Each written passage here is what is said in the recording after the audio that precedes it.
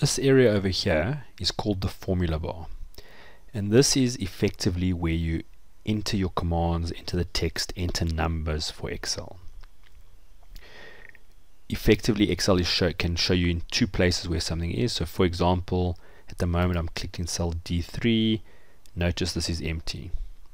If I click on that cell there, cell B7, can you see it says sales here and it says sales here. So depending on what you click, you probably can see it here and you'll actually see it over here. So where this becomes quite important is when you're looking at numbers. So for example, if I click on that cell there, there's 100 here and there's 100 here. So that's fairly normal. If however I go to this cell, can you see the cell is showing you a number 14, but the formula bar is telling you how it got to that number. So I didn't type it in, I actually had a formula there. So you'll see it says equals D7 times C8. So if you look closely, you'll say D7 is 100 times C8 is 14%. That's how we got to our 14.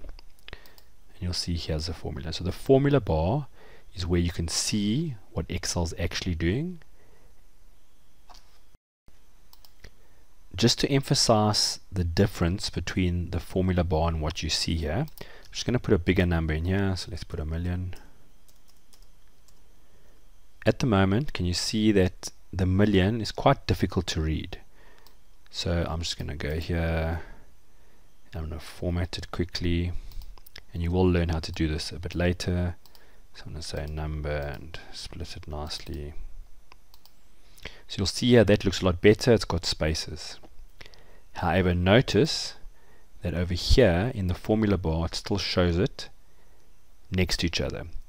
So the cell is where you can tell Excel, please make it human friendly. So this is easy for me, I don't have to count how many zeros there are.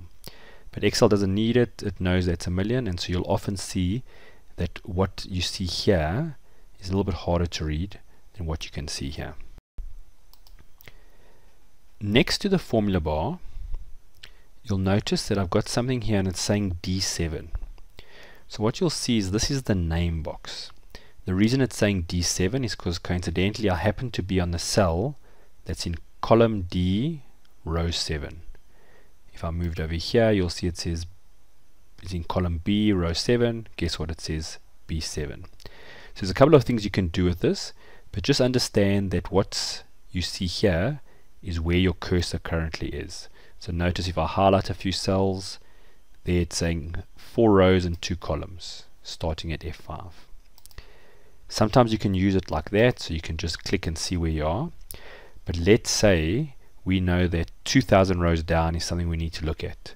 We could of course scroll and spend half the day scrolling, or we can go in here and I'm going to tell it go to cell D 2000, and when I click enter you'll see it takes me straight down to that cell.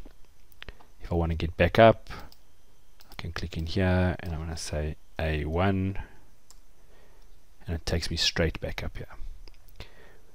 Next, between the formula bar and the name box, we've got a little insert function button which we'll cover later. This is a very useful when you're actually now inserting functions and trying to create formulas.